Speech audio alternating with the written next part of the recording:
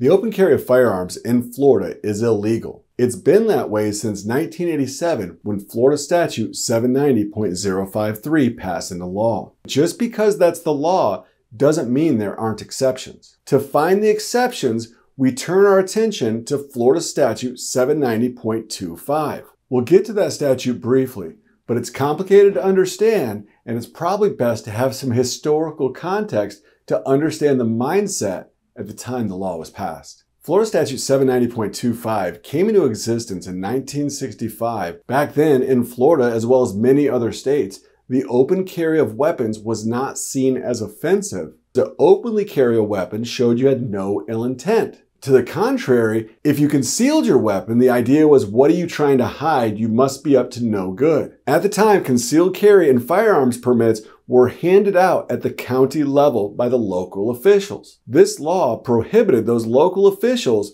from passing ordinances that would infringe upon your Second Amendment rights to open and concealed carry. The law puts into black and white the circumstances in which a Florida resident or person in Florida can use, carry, and possess a firearm. These are the enumerated black and white statutory exceptions. The law says there might be other exceptions out there for other lawful purposes. So this list doesn't limit, but this gives you the baseline to work from. That can be dangerous territory because you don't have anything to point back to as an exception. I hope this video brings you and other Florida gun owners peace of mind knowing that you're in compliance with the law. You're an experienced trial attorney, and you're telling me that when the judge says, I'm excluding this, you just to take it upon yourself to put it in because you think that you've found a way around it? Come on. I thought, this is my good faith explanation to you, and if you want to yell at me, you can. My good faith feeling this morning after watching that testimony was you had left the door open a little bit, now we had something new, and I was going to probe it. I don't believe you. When you say that you were acting in good faith, I don't believe that, okay? I have a client right now who called 911 to report a mugging. When the police came to investigate, her world was turned upside down when the police arrested her. She didn't understand the complexities of the law, she didn't know what to say, and she ended up in handcuffs. I don't want that to happen to you. Let's start by looking at the statute from an overview standpoint to understand kind of where we're going. The first section of the statute addresses the people, places, and situations that are not protected. The second section we're going to address is the lawful uses provision. This is the main operating section of the statute, and it gives us all of our enumerated exceptions. The final section of the statute gives you the lawful authority to carry your firearm or other weapon concealed and securely encased within your private conveyance.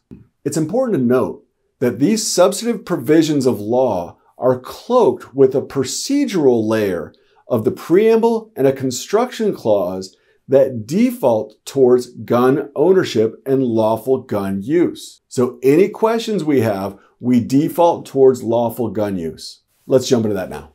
Subsection 2, uses not authorized, subsection A. This section does not authorize the carrying of a concealed weapon without a permit as provided by 790.01 and 790.02.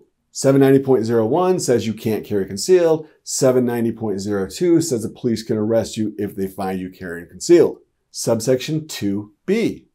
The protections of this section do not apply to the following.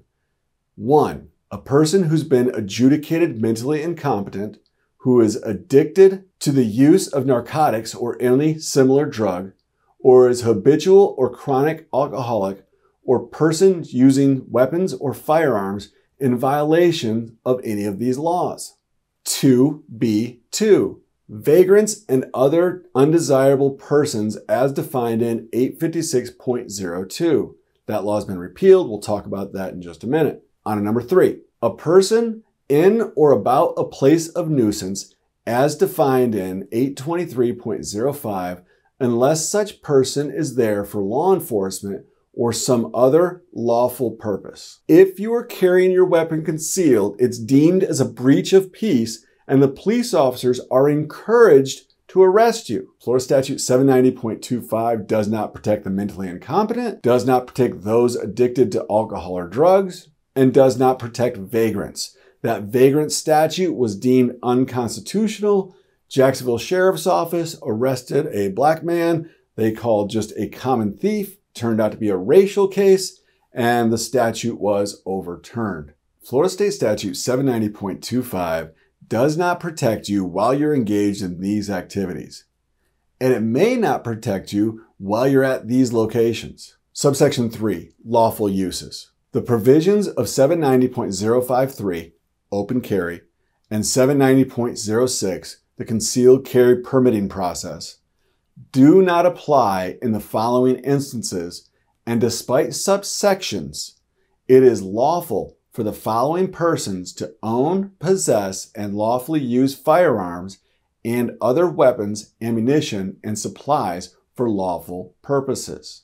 I want to pause here for a second because I've got some of this stuff wrong in my prior videos. Thankfully, the president of Florida Carry reached out to me in the comments and engaged in a discussion. He pointed out where I might be seeing things wrong, and I did a deep dive in the historical analysis as well as some case law regarding Florida gun law. I'd like to thank attorney John Gutmatcher. His article on the historical analysis of 790.25 was fabulous.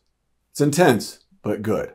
Put a link to that down in the description. This opening sentence of the lawful use section gives us all the power.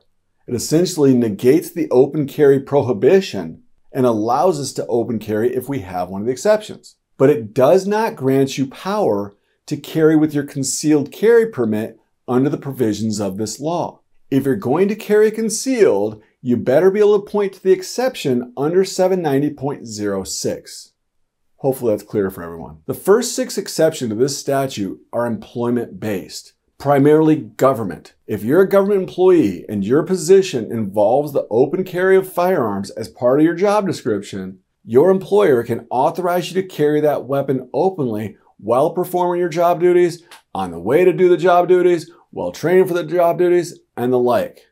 Similarly, if you work as a guard for a bank or for an armored car carrier, you're going to default to your employer there. They're going to have attorneys. They're going to map out the legal requirements on you to lawfully carry, and they'll make the determination whether you can or cannot carry. The first sections you really have a control over is subsection G, regularly enrolled members in a gun club.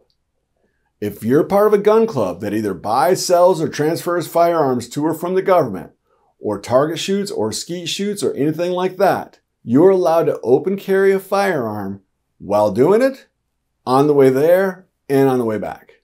Subsection H, a person who is engaged in fishing, camping, or hiking, or going to or returning from a fishing, camping, or hunting expedition. I hate to interrupt, but I gotta share.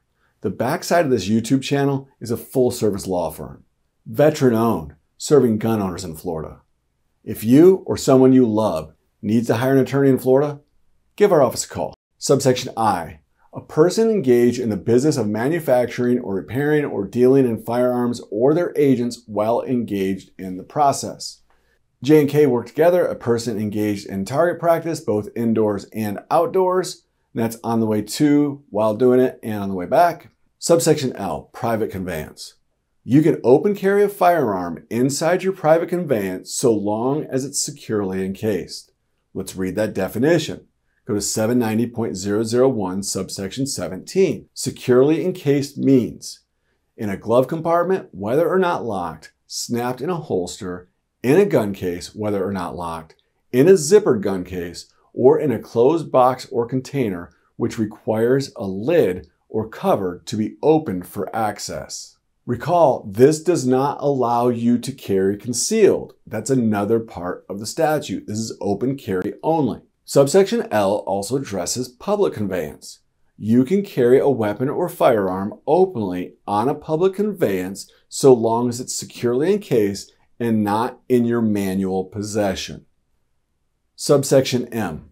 A person, while carrying a pistol unloaded in a secured wrapper, concealed or otherwise from the place of purchase to his home or place of business, or to a place of repair or back to his home or place of business. Subsection N. A person possessing arms in his home or place of business. Subsection O and P, those are the private investigators for the Public Defender's Office or Regional Conflict Counsel. And subsection Q is for tactical medics. All three of those final exceptions are going to require some type of government employment or some type of approval from an employer. The final section of the statute covers the concealed carry of a weapon or firearm inside your vehicle. Subsection 3, the lawful use provision, allowed the open carry of a firearm under subsection L, private conveyance. This portion of the statute allows you to carry a concealed firearm within your vehicle so long as it's securely encased or not readily accessible. If you're comfortable with open carry, the next step in the process is stand your ground laws. We're going to do a case analysis of one of my stand your ground hearings. You'll hear the judge tell the story. 3 guys drinking in the parking lot of a liquor store. One of them ends up trying to stab another one. My client jumps in to stop the stabbing, and he gets arrested for battery. Thanks for watching. No matter where you go, what you do, try to make things a little bit better.